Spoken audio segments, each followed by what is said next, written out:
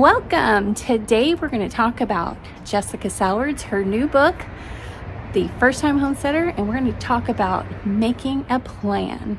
Don't go away.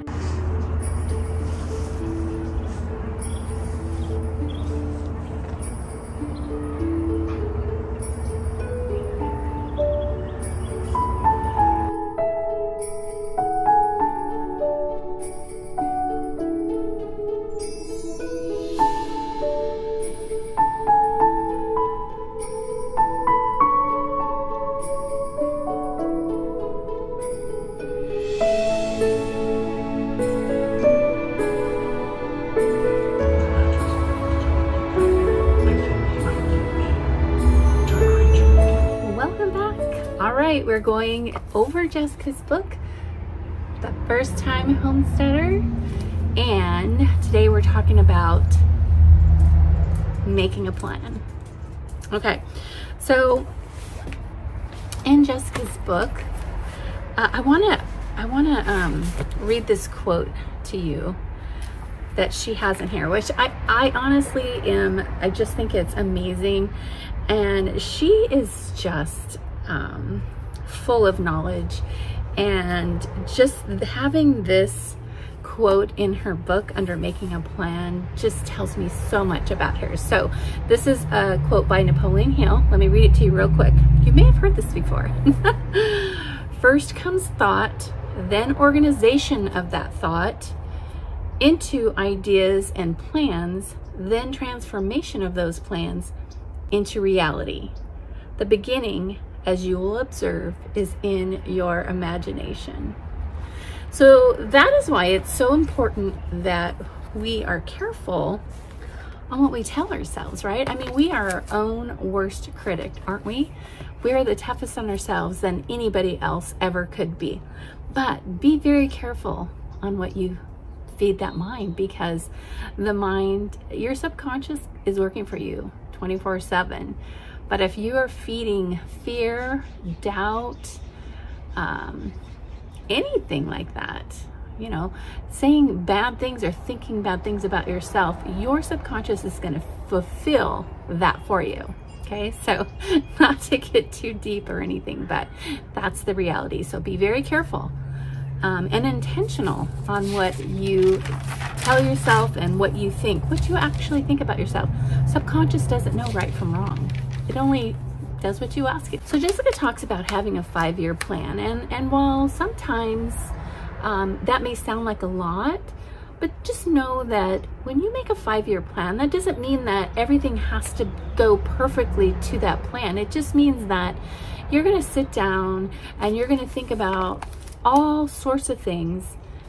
You're going to nail down what's important to you and what's important for you to get done in the next 5 years. Okay? Sometimes things will happen and you'll have to push that a little bit, but at least you have a plan. It's down on paper. Once it's down on paper, okay, it's in your mind. That subconscious, it's working for you again. There's something about writing things down, not just thinking them, but writing them down, that just kind of cements it. It's a commitment to yourself.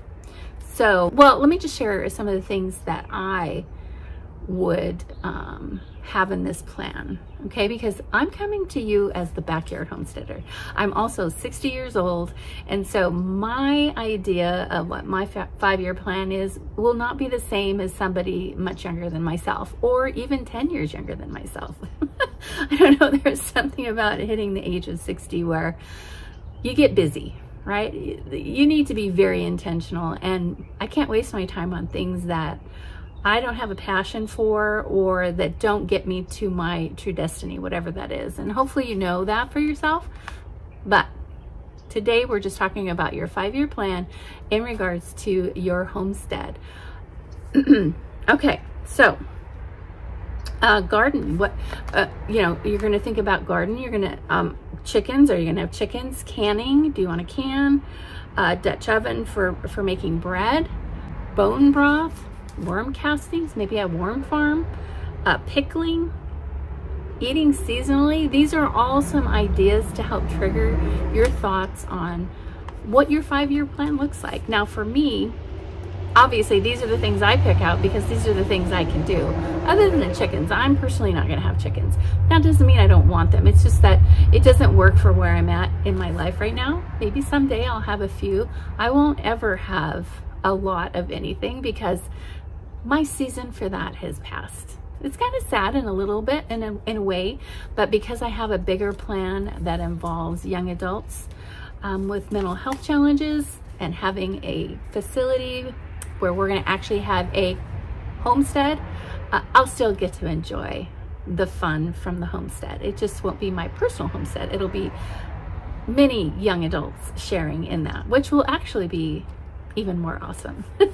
Okay, so let's see. So I jotted down some notes here from Jess's book on what touched me, and I told you that I was going to share with you what I'm passionate about. Let me just read a quote from from Jess. She says, even if you're still in your waiting room, gain skills now and make this time part of your homestead journey, right? We always say we want something, and yet, are we really prepared for it? And I learned this probably about 3 or 4 years ago. I do a lot of, I'm just constantly looking to better myself. So I'm constantly just really diving into things that I can do to reach the goals I want. Because, you know, we have great intentions. We don't always reach them, and it's not always easy. And so I'm constantly looking how to better myself and how to make sure I reach those things. And then, you know, sometimes we think we want something, and then when we really think about it, maybe we don't. You know, we like the idea of it, but if you put yourself almost in a movie type environment where you're seeing that play out in your life and what it takes to accomplish that, you might change your mind. You might decide that, well, maybe that doesn't make sense. For instance, making sourdough bread. It's a long process. We like the idea of having fresh made sourdough bread, right? Of course we do, but do you want it enough to spend the time that it takes to get that result? Only you know that. Only I know for me. Okay. So, you know, this is what Jess is talking about, you know, just get ready, you know, do the things that you need to do. And one other thing that she has on here is, live in your current moment. Don't live only in your dreams, and get prepared. So in this plan, you need to think of all these things, because that's how you're going to know for sure. You're going to take all these things that we chatted about, right? Where, you know, whether you want a garden. Now for me, garden is like, that's the whole crust of the homestead. And yet there's other things that I'm going to be doing as well, because they're important to me. I want to can so badly. Preserving, you know, the foods that we bring. I tend to, when you're doing container gardening or backyard gardening, you don't have massive harvests. You have a bunch of little harvests. So learning how to take those little harvests and make sure that they don't go bad or spoil, that's been my challenge. And so that's something that I'm striving towards learning. But when you're setting your plan, you need to decide, of all the things that you see happening in the next 5 years, which ones are the most important right now. Okay, so obviously gardening is my number. Oh, ritzy girl. Obviously gardening is important. So I have spent the last 3 years on gardening and perfecting it, and you know, I am growing in containers, and so that's a totally different knowledge, a set of knowledge that I need. So I didn't sit down 3 years ago and write a plan. Okay, it would be so important if you would do that, if you would just write a plan. Just, it's in her book, of course it's important. But if you write down, then you make sure that you're getting all the things checked off that you want to get done. And so when it comes time, if you're looking to actually build up to an actual homestead, then you're going to be ready. And maybe it happens before 5 years. Maybe you decide that part of your 5-year plan is to have a piece of land in 3 years. Your journey is going to be so different than mine. You know, maybe you'll learn a little bit about gardening, but you're not going to have probably as many plants as I have, because this is where I'm always going to grow, is in a backyard. So I have more. If you know that in 3 years you're going to have your own piece of land, and so you'll be able to have a larger garden or whatever the case may be, then you're going to plan for that. And so the steps that you take will then determine on what you want. And maybe you aren't ready to even make a plan just quite yet. Maybe you just really want to do some more research. Make that part of the plan and then fill it out later. Like, just put something down on paper, get ready, and fulfill your dreams of being a homesteader. You obviously want to do something because you're watching this. You care. You know Jessica, and you care. All right, that's it for today, guys. Remember, gosh, okay, so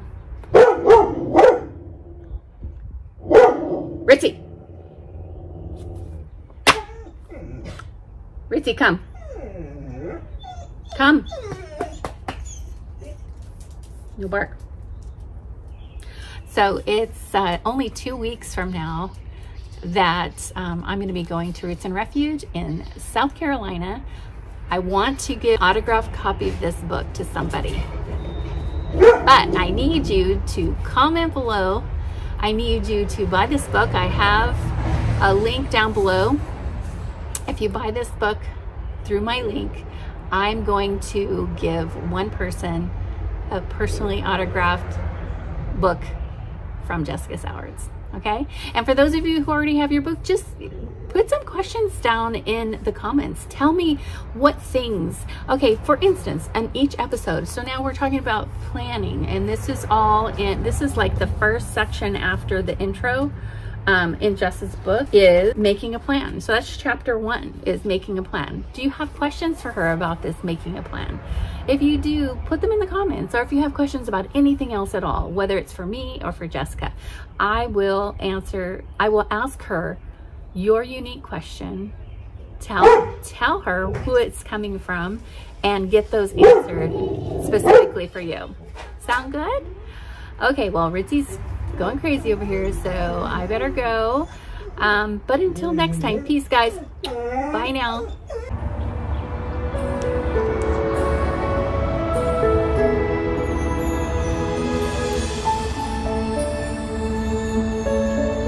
Ritzy, go get it. You ready?